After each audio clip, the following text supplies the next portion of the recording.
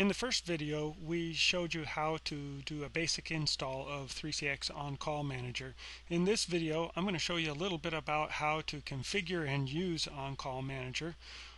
This first screen that comes up is the scheduling function, but we want to first take a look at creating people who can be notified of support requests, after-hour support requests. So you'll see I've created one here. Let's create another so that you can see that process. So put in my extension, name, I'll explain this in a second.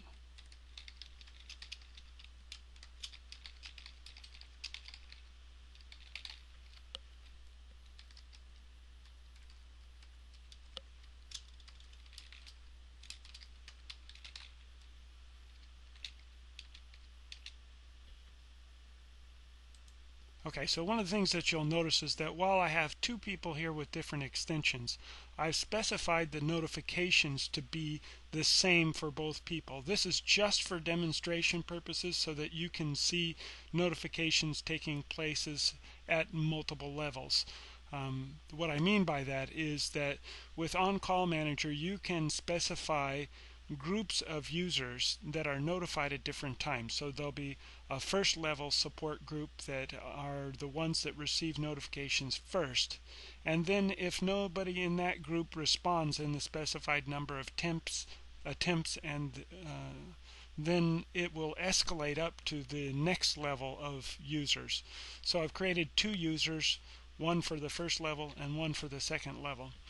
Up here you'll see how you determine how many times a person or persons are notified before it escalates to the next level, and then how many minutes to wait between notifications. And since we're doing a demo here and we don't want to wait 5 minutes between notifications, I've set it to just one attempt before it escalates to the next person, and only wait 1 minute between notifications. So I've saved those changes. Now when you create users, that's fine, but when you change these settings there is one step that's not intuitive, and that is that you have to go in and you have to restart the On-Call Manager service. So if you right mouse click on it and choose restart, it'll then go out and get those settings. Now this Windows service runs all the time in the background, and it monitors the voicemail box that we specified in the setup procedures in the previous video, and when it sees new voicemails show up there, it starts the notification process. Alright, so we've created some users, we've specified how frequently to notify. Let's take a look at the scheduler. Now you'll see now that there are two columns, one for Matthew and one for Samuel. And this is where you can specify the schedule for these individuals. Right now you'll see that we're looking at Monday through Friday, but today's Saturday. Yep, I'm working on Saturday, and I need to specify an appointment for Saturday. So I've got one in there, but I wanted to show you how to set one up for Samuel. So just right mouse click, choose new all day event. You can type in some information that'll display in the calendar. Here's the important piece. This is where you specify the escalation level and press OK. So you'll notice the difference in color as well. So first level green, second level yellow, and I think third level is red. Each level can contain one or multiple people in it. Okay, so we've scheduled that. Let me touch one more thing, and that is that you notice that I just specified an all-day event.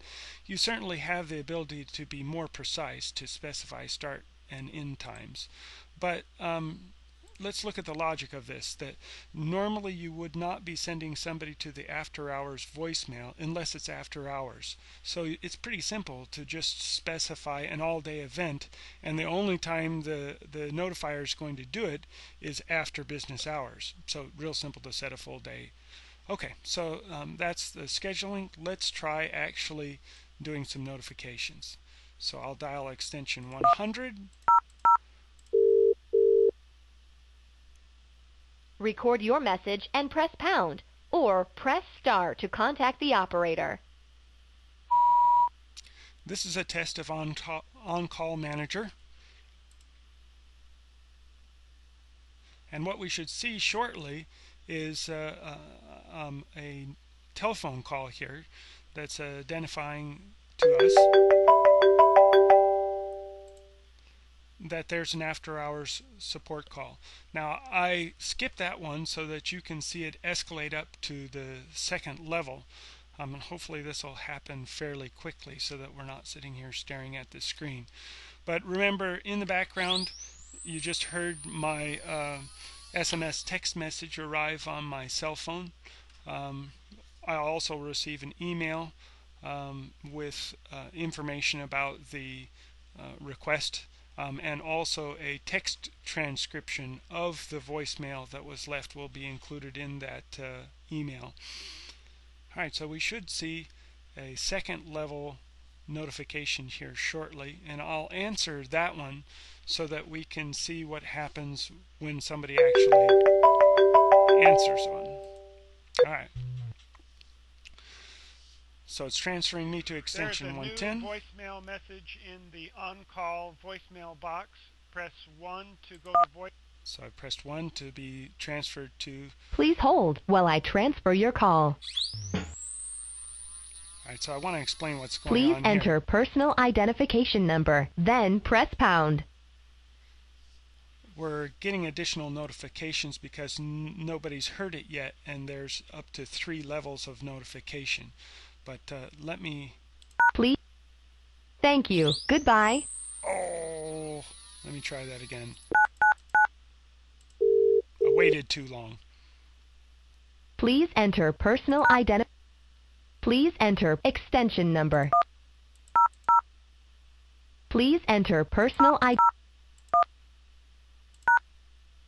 You have 1 new message and 1 old message. Press star to play. Press 9. This is a test of On-Call Manager. Press 0 for next message. Okay, so we should see shortly, there they are, notifications that are just telling us that the call has been listened to, and the presumption being that somebody... Here, I'll let you hear that part. The voicemail has been heard. Okay, so essentially everybody's been notified that the voicemail has been heard, and so you don't need to respond to it. So it'll go back and it'll notify all of the people that were previously notified that the voicemail has been handled. Let me quickly show you the events here. So here's an event. You see the voicemail, the date and time, and you'll see all of the transactions that took place. This is when the voicemail was created. Here's who was notified. This is when it was heard, and these are the notifications that it was heard. Okay, but more interestingly, you can go in and you can take a look at this, and here's the text transcription of the voicemail, and here you can specify a disposition. I handled it.